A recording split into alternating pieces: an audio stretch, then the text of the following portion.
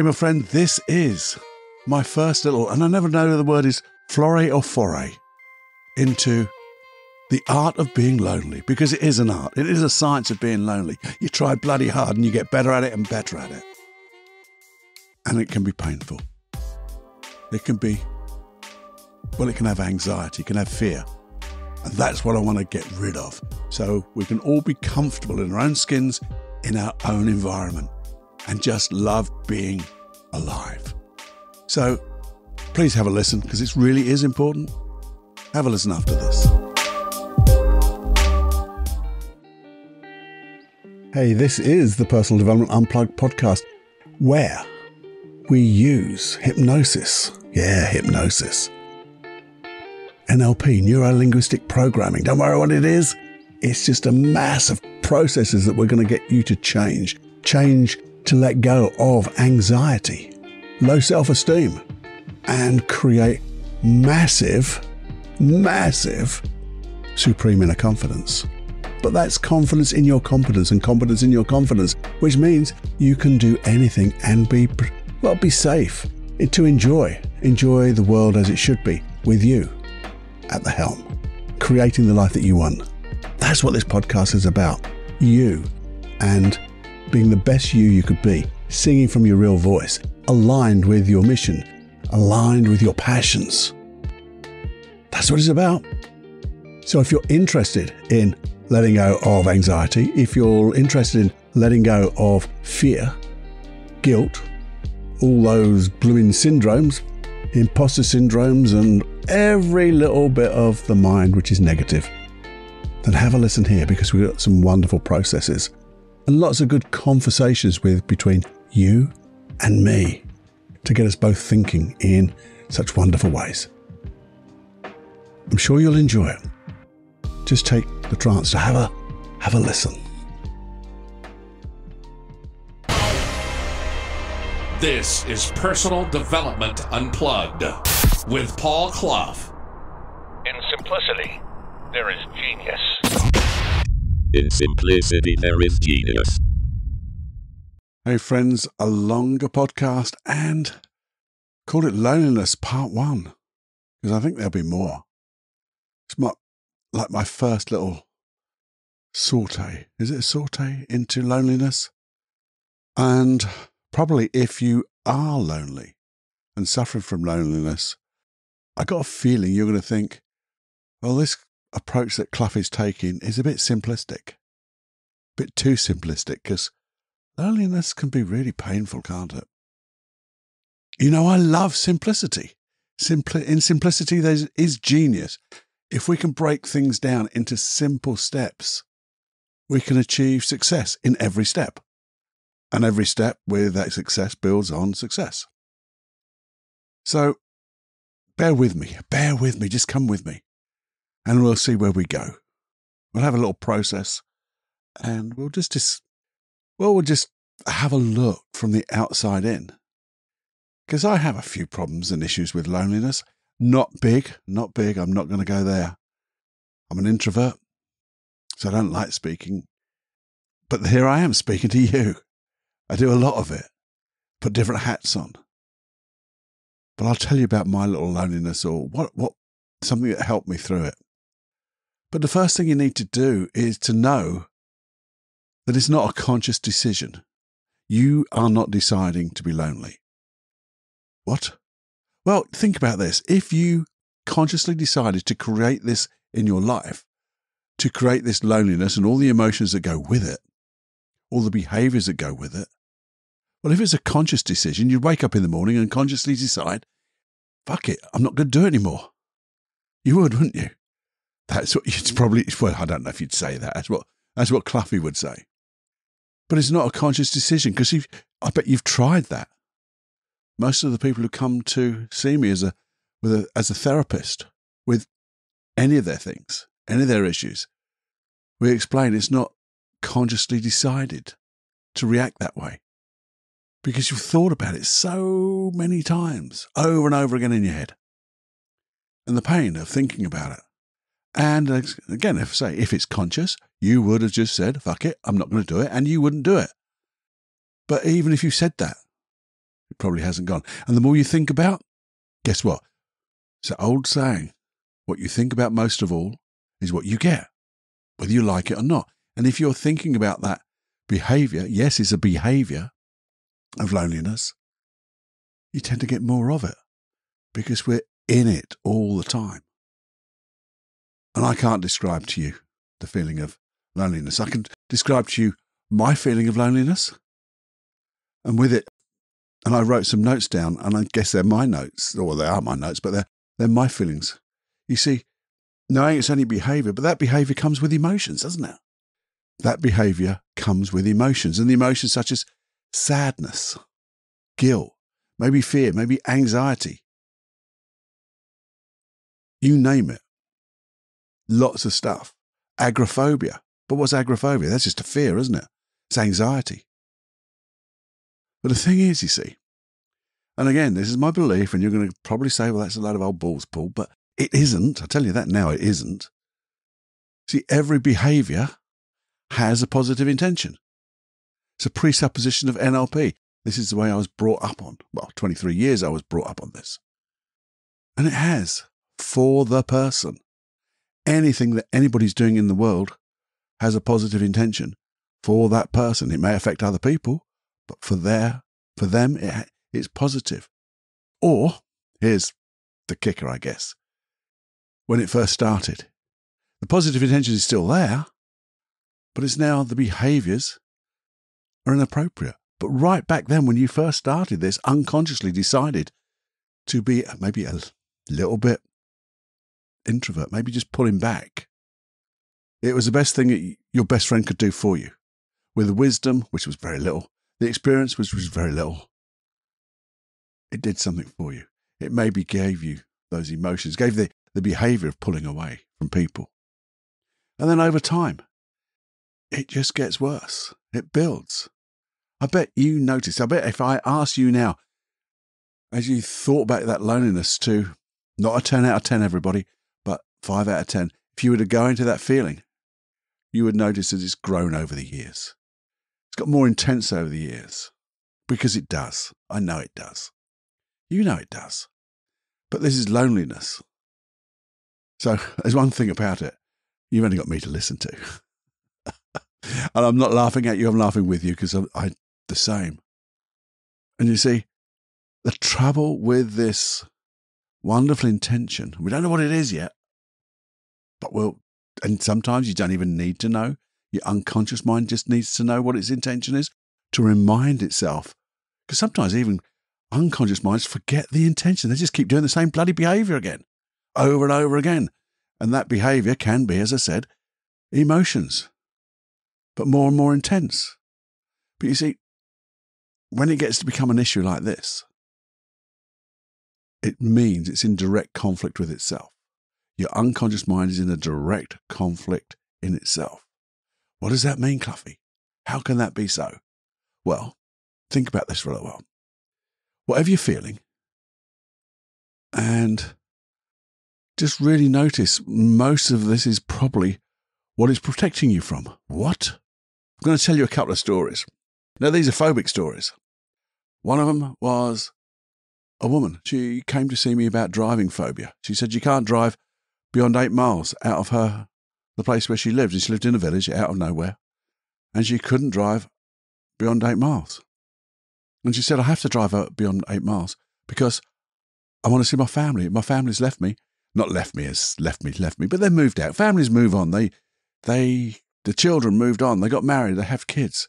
And they've all moved to different parts of the country. Not too far away, but beyond 8 miles. And I thought 8 miles is really weird. I didn't understand the 8. But hey ho, we worked on this and we started talking. And she said, as soon as I get to that round about 8 miles, I have this anxiety, a panic attack. I just can't. I have to turn around and go home. It's terrible. And I really want to see my family. Terrible. And it was for her. She was very family orientated. And then she said, why does this memory keep coming up, Paul? And they do, you see, they do. And it was a memory. It wasn't a harsh memory. She said it's about memories. It's actually memories of my mother. We love Mum. The whole family loved Mum. Mum was Mum. She looked after the family. But she had problems.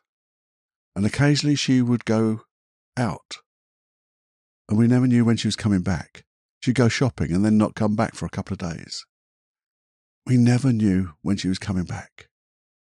And we really wanted to keep the family together. And then she swore. She said, "Oh, bollocks." She's a funny girl. She said, "Oh, look at this. I get you talking about positive intention. I want to keep my family together." And my unconscious mind is saying, stay at home, because that's where Mum always came back home. But I'm Mum now, and everyone's disappeared. They're out beyond this thing. And if I want to keep my family together, I need to be able to... Oh, that's it. She said, I just don't think I've got the problem anymore. And we did a little process just to give you that confidence of going beyond the 8 miles. But it's like the unconscious mind said, I got it wrong. Thought I was keeping the family together by keeping you at home. And everyone else was actually left. And you need to go out, be able to connect with them. And the same thing happened with a guy I worked with. And it was all about phobia of flying. It was really weird because he said, can't get on a plane, Paul, and I need to go and see my family in Italy. I have a whole family in Italy.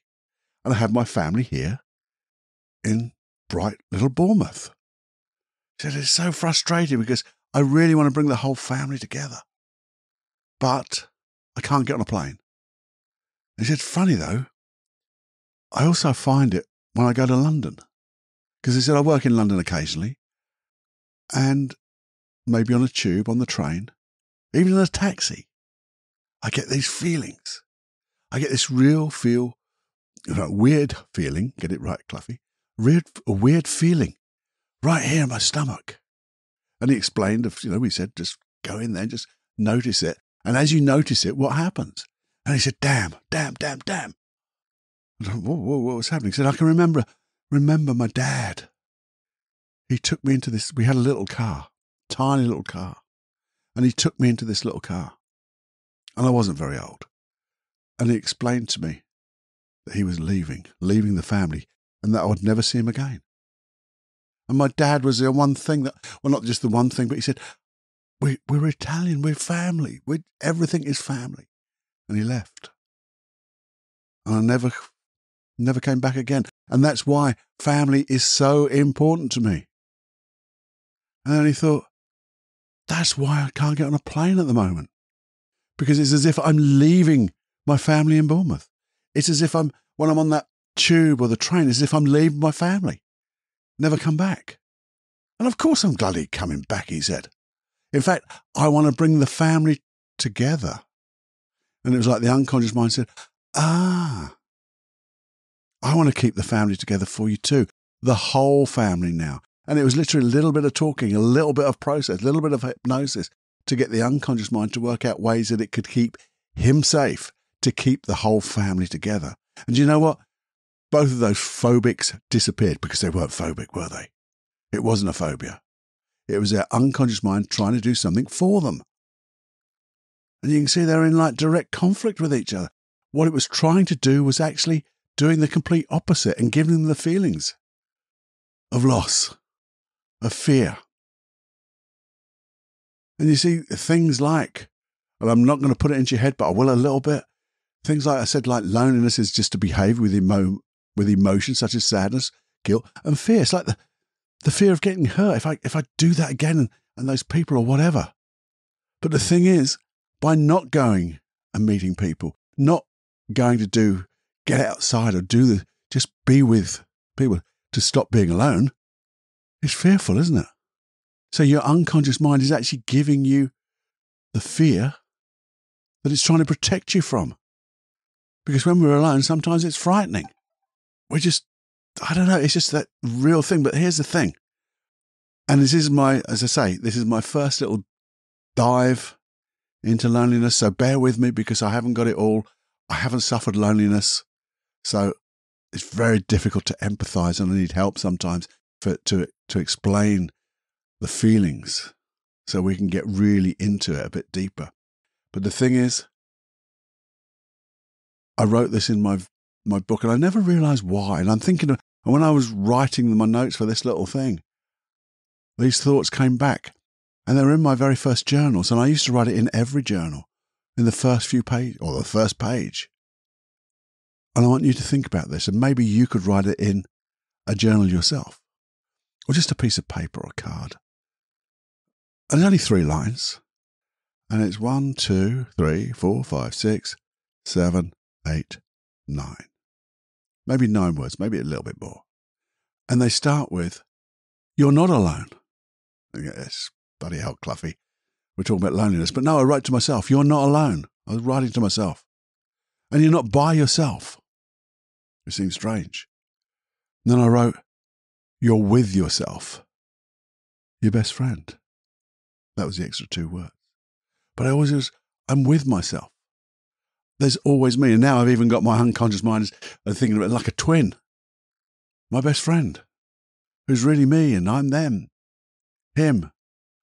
And it's really strange. But those words that saying, and I normally say, I'm not alone.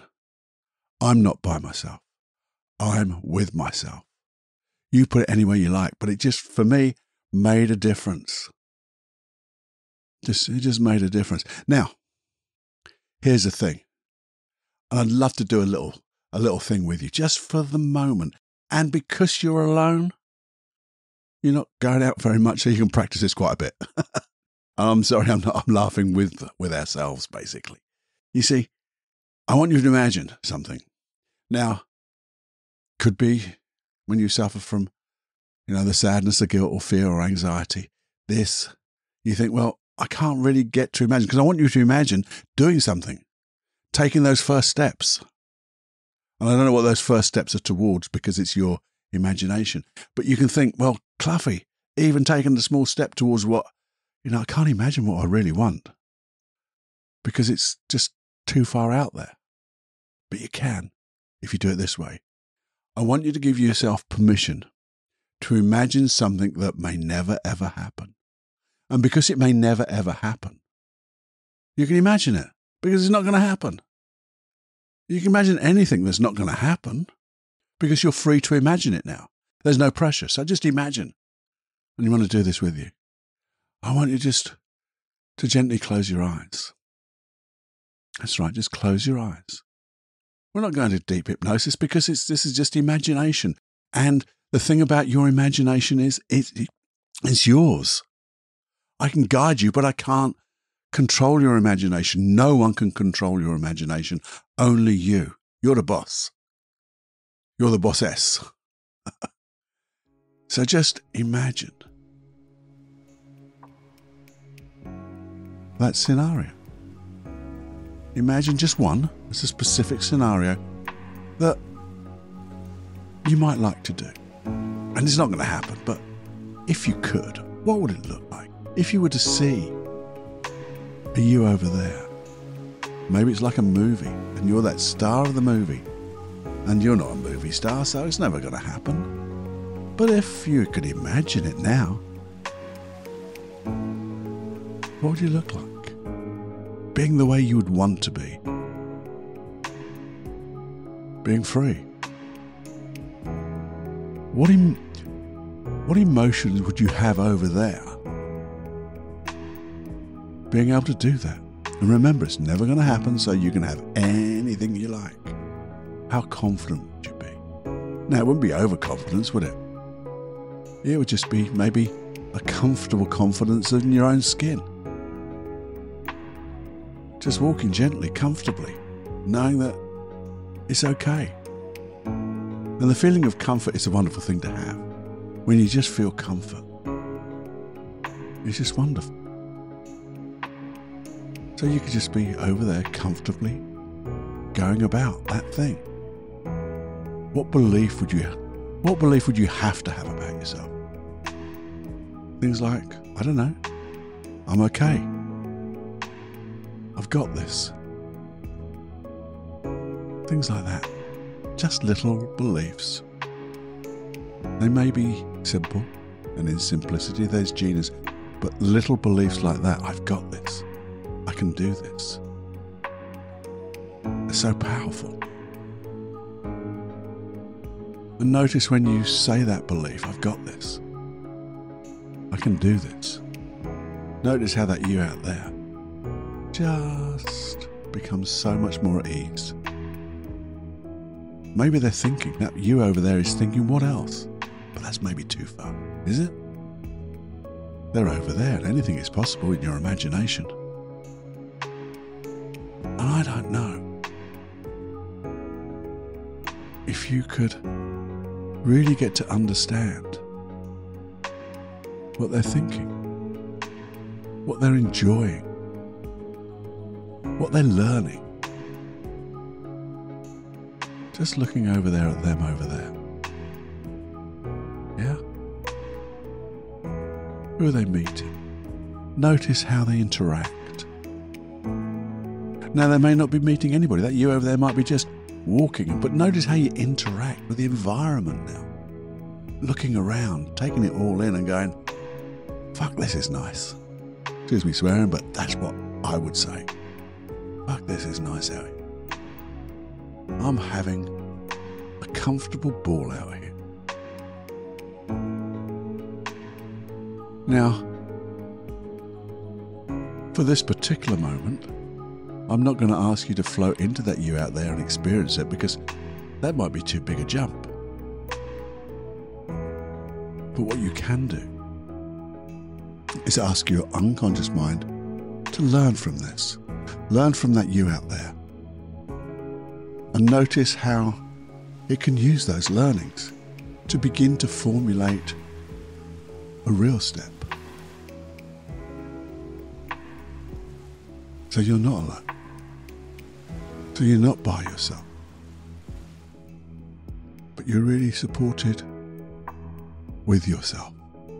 And maybe, just maybe, those learnings, you'd feel that little bit of a desire to maybe float out into that person, that you out there, and feel what it feels like in your imagination. Because that's all it is. You're safe when you're in your imagination. You can float out there. Feel what it would feel like to be that you out there. Just feel it. Feel that comfort. Feel that freedom. Feel that peace.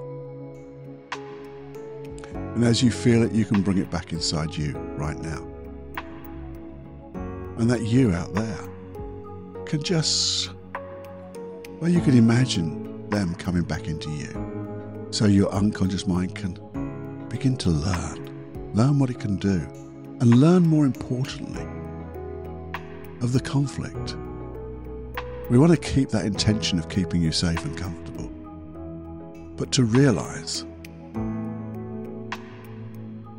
the behavior is now in direct conflict with what it's trying to do for you, because it's not keeping you safe and it's not keeping you comfortable. It's actually creating the very thing, the emotions and behaviors that it doesn't want for you.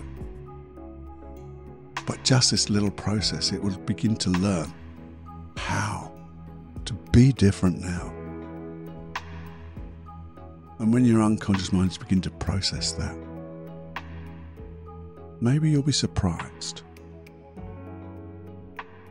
that you begin to do things. Now open your eyes and come back to me. That was just imagination. And all you got to do is, guess what? Find this point in this recording and play it again and do it again. And you got plenty of time. You got plenty of time on your hands. Just do it. Maybe think of a different time, a different scenario, a different context, and play with your imagination, because it's only play. But the more you play, the more you get that feeling, and the more you feel those feelings, you're telling your unconscious mind, this might be nice.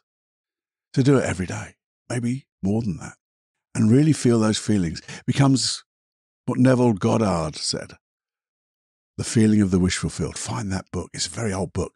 Neville Goddard, The Feeling of the Wish Fulfilled. But just know that when you feel it, and then you get to that thing of what you think about most of the time, which is this feeling now, you're going to get. And that feeling is comfort. It's freedom. It's safety, which is what your unconscious mind wants for you. So there you go. That was my first little, is it foray? Foray? I don't know what's the word. I'm not very good at words. Am I? I don't know. My first little adventure into the world of trying to explain loneliness, and I can only do it my way. So if you have any thoughts whatsoever, please email me, feedback@personaldevelopmentunplugged.com. Comes to me. And then we can, and I'm the only one here. I'm the only bugger here. So I'll take my notes from it and see if I can get a deeper dive or another, not necessarily deeper, but look at it, at loneliness from a different perspective, your perspective.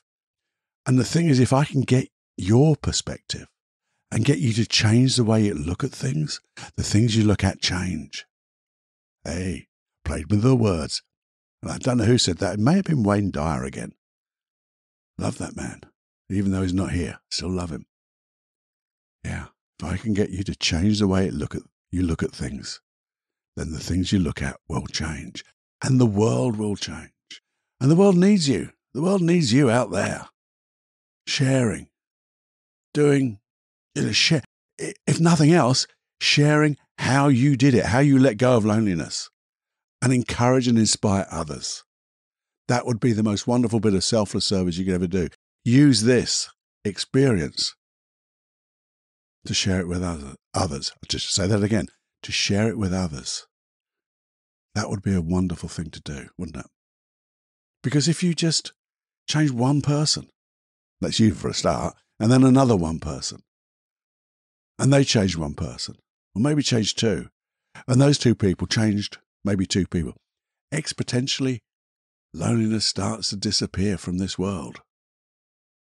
Wouldn't that be a great thing? That would be an awesome bloody thing. Too right it would. So as I said, this is my first little dive into loneliness. Help me. I'm going to do some more. I'm going to try to explore my little bit of loneliness as well. See if I can get another way, another perspective of looking at it. And if you know of anybody who's lonely, you probably don't because you're too bloody lonely. You're by yourself. And again, I'm joking. But if you know one person, or if you could just talk to one person, ask for this little bit of help, maybe. Like a partner, a buddy. Let's go sit in the park. Let's go and sit on the wall just outside the house, wherever you are. Let's just go on a bike ride. Let's go and see nature, the wonder of the world. Little things like that. You don't have to go into big crowds. You just go and start. Small steps, baby steps, little steps, whatever you want to call them. The smallest step possible, and then a little bigger. We talk about that. I'll remind you of other things as we go along. Anyway, please, if you do anybody, please share this. Share this with everyone you know, because the thing is, if you share it with people who aren't lonely, they get to understand maybe a little bit more about loneliness and can help. But they'll also know somebody who it might help. But also, I think everyone has bouts of loneliness. I know I do. And these things really, really help. So again, if it's just like that little bit of information that goes in your back pocket, so when you need it, you can pull it out metaphorically and go, I know about this. I'm just going to imagine. Imagine. And with that, I want you to imagine it's time to fly away. Have more fun than you can stand. Imagining. Diving into that imagination. And just remember, a little tip. Doesn't matter if you can't see it in your imagination, because some people will say, oh, Cluffy, I can't visualise. And yes, you can. But sometimes visualisation is just an awareness of a you out there. Or it could be 20/20 vision, or it could be anything in between. And it changes, so don't worry about it. Just go through that process. Mark off the times. If I can, maybe I'll do a separate little visualisation for you. But there's loads of them. I think I've got one or two on my free hypnosis tracks. And they're not all hypnosis, they're NLP processes like this. So go there. paulcloughonline.com/podcast. You get there and you'll get a link and you go to and you can pick out one. few of those visualizations there to help you practice. Because what does practice make? No, it doesn't make bloody perfect, I tell you that before. It makes permanent. Good practice makes good permanence and get your imagination really buzzing. Anyway, I've gone on too long. Have a wonderful day, and I'll speak to you real soon. I hope you enjoyed this. Bye-bye. Oh, and just before you do fly, if you do want to come back to this, to the actual process itself, it's around about, I just had a look on the editing, it's around about 18 minutes in, and it goes from 18 minutes to just before 24. So it's not too long, but it's 18 minutes in, go back to that, woo, and you've got it. Now it's time to fly. See you soon.